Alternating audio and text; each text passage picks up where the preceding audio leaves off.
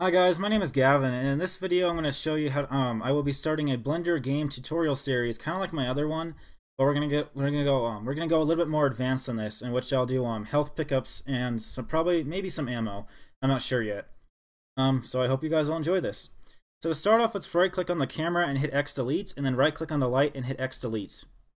On this cube right here, let's go from defaults to game logic and go from Blender render to Blender game. In the middle now, let's do add sensor, keyboard. Let's name this as forward, like that. I'll do W, minimize this. Let's do add sensor, keyboard. Let's do backward. I'll put this as S, minimize this. Add sensor, keyboard. I'll call it left. Put the key as A, minimize this. And add a sensor, keyboard. Name it right. And I'll put it as D. Next, what I'm going to do is you add controller motion, name it as forward, like that, and let's put 0.3, minimize this, then add actuator, motion, let's name it as backward, BACKWRD, I'll name this as negative 0.3, minimize this, add another motion actuator, let's call it left. And let's do negative 0.2, minimize this, and add actuator motion. And let's put this as 0.2 right here. That one, sorry. And I'll name it as right. And I'll minimize this. Next, since these should all be the same named, let's drag it across like this. Drag it across. And drag it across. I'm going to minimize these to make it look nicer. So if I go out and hit play, we should see back, forward, left, right. The side should be a little slower, but the forward and back should be good like that. Alright, that's good. Now in our cube right here, let's add a collision sensor. Collision right here. And I'll rename it to collision, all lowercase. And let's put, what should we do? This first one will be with property health, like that. And the second one, let's name as collision. Actually, on this top one though, let's put collision health like that. And then on this bottom one, let's put collision enemy, like that. And let's put the property as enemy. So we've got collision health and collision enemy. Alright, next what we're going to do is add two actuators. This first one is going to be property. And let's put property as health, like that. Actually, health plus, like that. Minimize this for now. And let's do add actuator, property. And let's put health. And actually, let's put minus at the end, like that. And I'll minimize this for now. Let's now add game property. Let's call it health. Make it an integer. Let's put it to 100. So what we're going to do now is on our health plus, let's have it so that if we collide with the health pack, it's going to add 20. And if we collide with an enemy, it's going to do health. Oops, health. And let's do minus 10. Actually, add. And then on this one, let's put add. So colliding with the health pack is going to add double the health of what it takes to collide with an enemy. Alright, that's good. Next what we're going to do is click on this eye right here, do game, and then show debug properties, like that. That's good. Next, I'm going to change this from static to character and click actor. So if we were to hit play now, we should see health is labeled in the corner, and our player should have gravity in the middle. Alright, I'm going to change the color of our player to, let's say, I'll do blue. And I'll drag him up, and I'll hit Shift and C. So Shift and C to put our crosshair back in the middle. And let's do spacebar and then add plane. Add a plane. On this plane, I'm going to do S and 10. Then S and 2 one more time.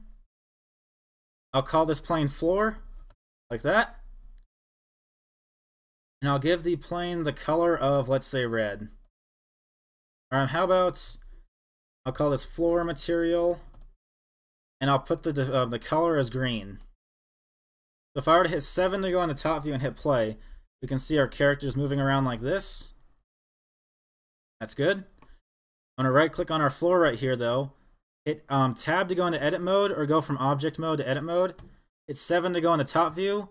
Hit W and do subdivide, W subdivide, W subdivide, W subdivide. So this should make about 100 little squares. And I'll click on this right here. Click on the face view. Hit A. Then hit B and drag over all these. B and drag over all this. B and then drag over all this. And B and drag over all this. Then we're going to make a little maze out of this by, let's say, I'll do this part. B like this. Alright. B like this. And then B like this. Alright. And actually, I'll do this corner right here too. Alright. What I'm now going to do is create a new material by hitting this plus right here. I'm going to hit new. And I'm going to make this blue. Like that. Now I'm going to click assign. So now this part of the map is going to be blue. And I'm going to hit E to extrude it. So now our map should look like this. So if I play now, we should see that he'll hit the wall. And there's the edge of his map. Alright, this is good. Next what we're going to do is with our player selected, so right click on your player, hit object, snap cursor to selected, like that. Now I'm going to hit spacebar and then add cube like this, like that. I'm going to add a new cube. I'm going to give him character physics and add a game property, and let's put health on it, like that. And I'm going to rename this guy as health right here. Actually, I'm going to go back to my player really quick. And on our collision for our health, let's make these tap. So both collision sensors on our player should be tap. I'm going to right click on this guy right here. And actually with our, let's make sure that there's a player property on our player too. Like that. There's a player property. Let's have if he collides with the property player. Property. Let's name this player hits. Let's rename it to health. Or actually, sorry, not a property. Collision with the property player. What we're gonna do? Add sensor, edit object, and then end object. What we should see at the same time, it's gonna add health to the player. So if I hit play now, we hit this, you see the health goes up to 120. And to signify that these are health packs, let's change the color of them to yellow. So if I hit play now, we see that once he hits the yellow box or the orange or whatever, it's going to apply some health. I'm gonna drag this away. And let's actually move this to one corner like this. Like that. Then do Shift and D. Drag one to another corner. Like that. And right click on both. Sorry. Shift and D. Drag them to these corners. And let's add one of them in the middle. So if I were to hit play now, we should see that if I run over to the cube, hit this, it's going to add 20 health. Add 20 health. Add 20 health. Add 20 health. Add 20 health. That's good. So now what we're going to do is create an enemy for our player. And let's add a red cube now. Let's do spacebar and then add cube. Let's make this cube red. So now what I'm going to do is drag this out. Drag this out. I'm going to make this cube red. Let's call the material red. Let's drag this to the red. And let's make it so that it's shadeless. So if we hit play now, we should see a red cube over there. Next what we're going to do is right click on this. And let's rename it to enemy. And let's create an always sensor, always, like that.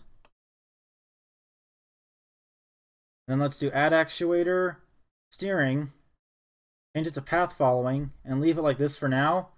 And let's do add actuator motion. Let's do move. Now let's put this as 0.2, like that. And I'll leave it for now. Actually, I'll connect these. Next, what we're going to do is create a navigation mesh for this right here. So I'm going to go right here, click navigation mesh. Now I'll build a navigation mesh. So we should see that there's a bunch of stuff that comes up. So this is what the player is going to take to get to the player. This is what the enemy is going to take to get to the player. Let's right click on our enemy and change it from static to character and click actor. And let's put the target object as the player. Actually, let's rename our player to player. Like that. The target object is going to be player. Like that. And the navigation mesh is going to be nav mesh. So the axis we want to track him on is the Y. Facing Y, that's good. And I'll put all these. Visualize. So if I hit play now, we should see he's going to track to the player like this. That's good. Alright, that's good. Next what we're going to do is I'll actually slow this enemy down just a bit.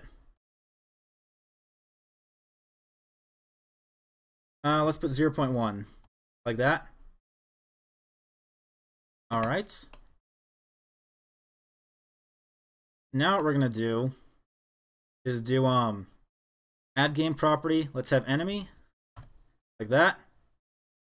So if we hit play now, we should see that once he touches the player, it's going to take away 10 health. That's good. That's what we want to see. Alright. So now what we're going to do is have it so that if the enemy collides with the player, add a collision sensor. To add a collision sensor, let's have the property player, like that. It's going to delete. Add actuator, edit object, end object. So if we hit play now, we should see that once it collides with the player, it's going to delete. Alright, this is going good. I'm now going to go back to my player, and I decided to change something up. So let's have the collision the collision enemy, let's have it take away 25 health, or 30 health. So minus 30. This will make it a bit harder since there's so many health packs lying around. And let's add now 10 enemies. Let's keep doing Shift and D, so let's copy all these enemies.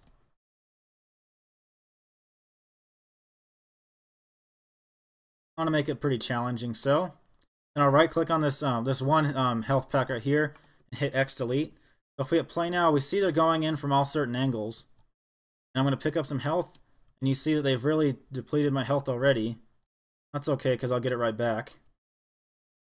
And this is how it's going to work. Alright, I'm going to let them get my health to 0 really quick. But if it gets to 0, you see it won't do anything.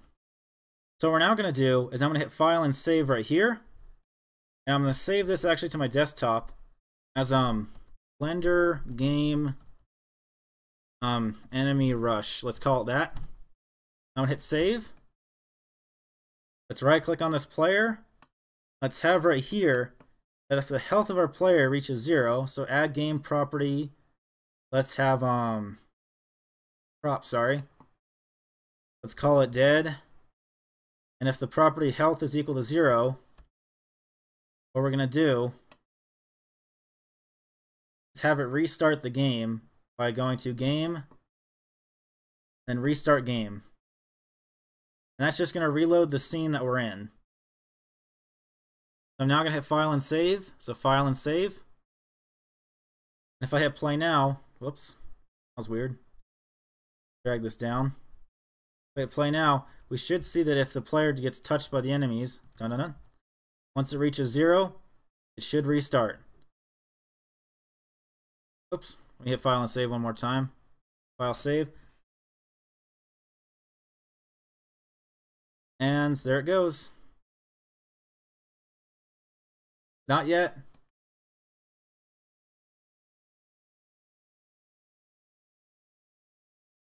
Huh, that's weird. Alright.